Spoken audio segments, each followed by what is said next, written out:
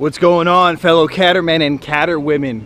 It's your boy Kevin, aka Catterman, here from Kevin's Catterman Adventures. Oh my god! Come on!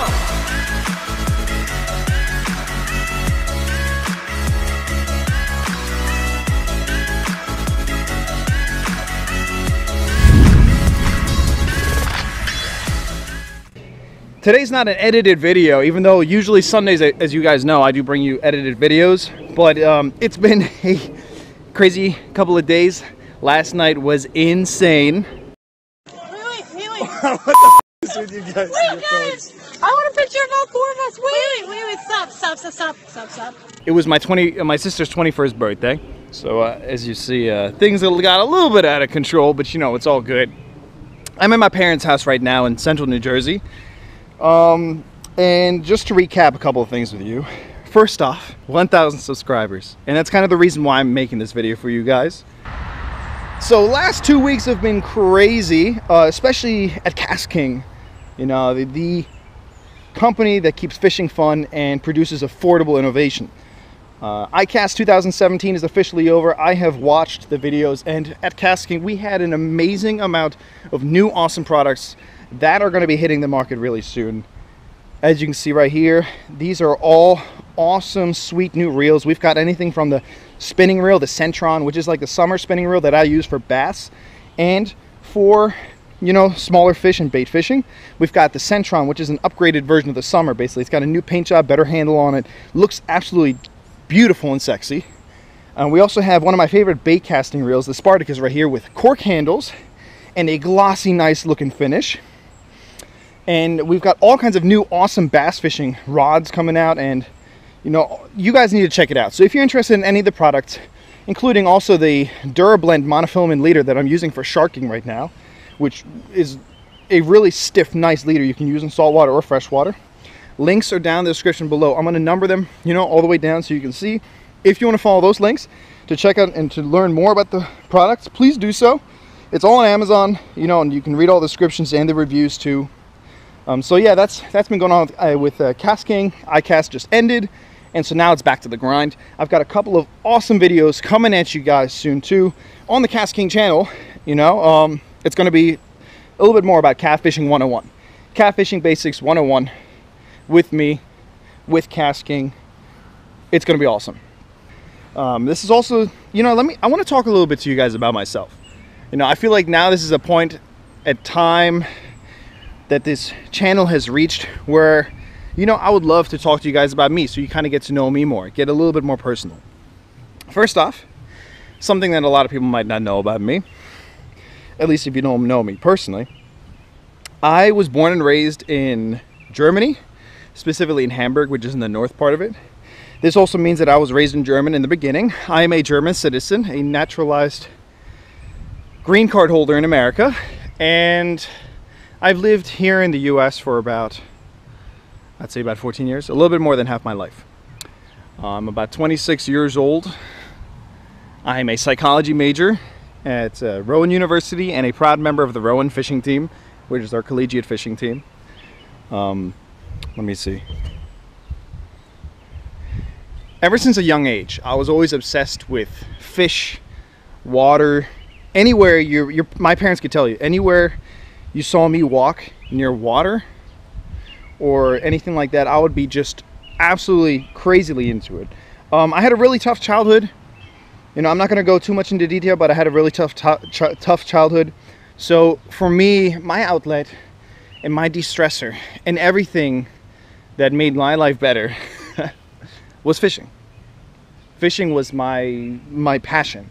And I think the first time I went fishing was when I was about 2 years old. So, you know, I've been doing this for a very long time. Nobody in my family really liked fishing. No one was really into it like I was. They don't still understand to this day why I'm so crazy about it and so addicted, because no one really fished with me. I fished all by myself. So I taught myself how to fish from the beginning. I read books, and this was already in like 8, 9 years old, you know, 10 years old. I was reading books. When I came here to the US, I started fishing for bass in the summertime. And it just, you know, progressively I kept catching bigger fish, and I wanted to catch bigger fish. And that kind of started that role then. You know, I was working a couple of security jobs, and I would spend a lot of my money on fishing and you know, going to different places and different fishing trips and catching different species. And that's when I started catching catfish. So in the beginning, it was channel catfish. Then that turned into me wanting to catch bigger channel catfish. Then I started watching Steve Douglas's videos. And Steve Douglas really made me realize, like, wow, there are these giant catfish you can catch all over the US. Flathead catfish, blue catfish. So, you know, this is really, I feel like, where this all took off. Because that's when I started to do trips trying to catch my own flathead catfish, trying to catch my own blue catfish. And, you know, catfishing is just, I don't know, it's something I'm passionate about. I love it. You're sitting there, it's suspenseful, you can spend time with your friends, you can laugh, you can have a good time. And then out of nowhere, you hear the clicker go, you hear the rod just bend over in half, and you're fighting a huge fish. Now, I've always been raised with a lot of respect for the water body and for the lives, you know, of fish that I take.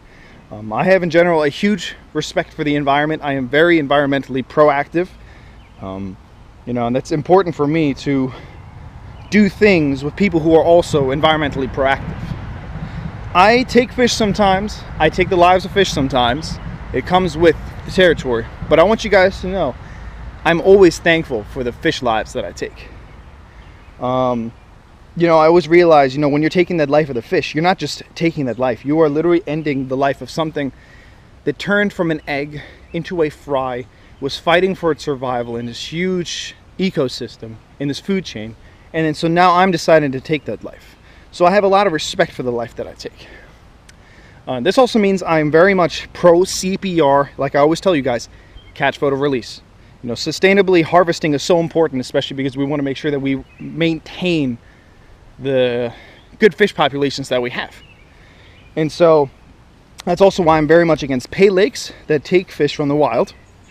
Now, if you're using farmed fish, I think that's awesome, you know, because people who are, let's say, disabled should be able to get to water bodies and catch fish too. That's fine.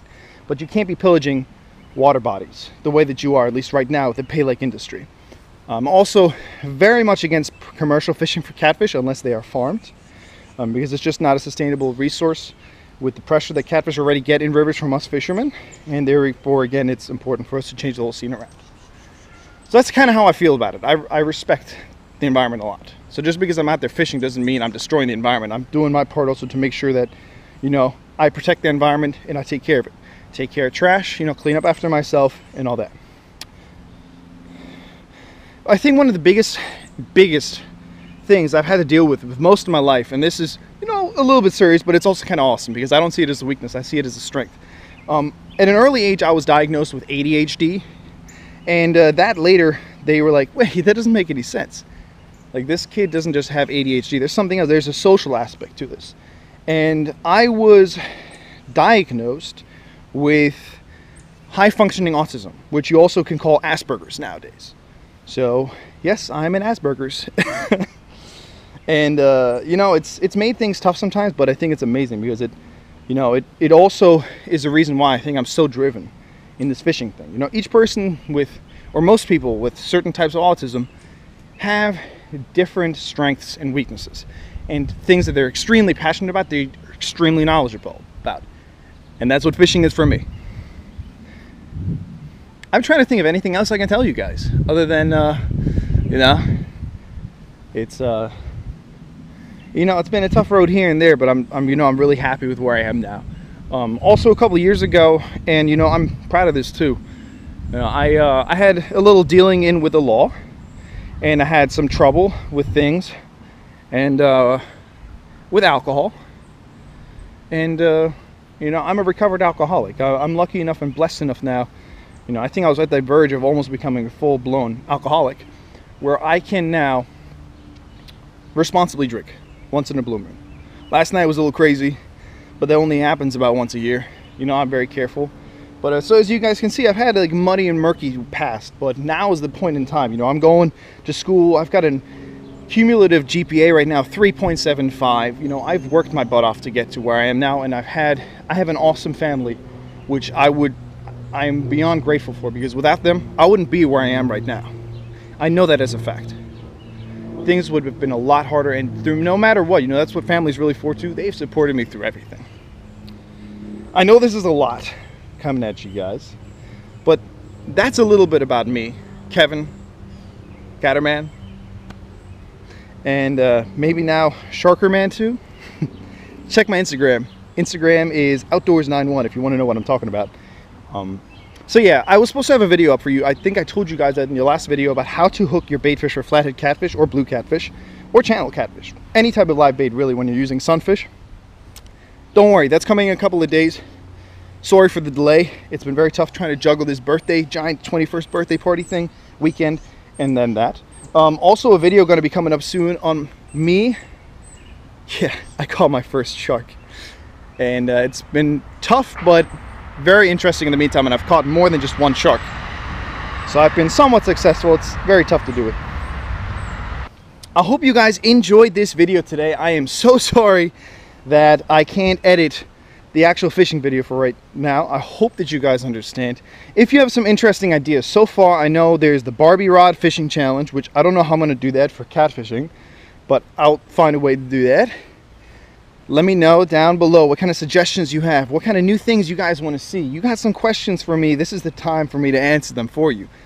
But yeah, again, thank you so much, guys, for over 1,000 subscribers. I've said in the last video, I'll say it again. This is a big stepping stone, and without you guys, I couldn't be here.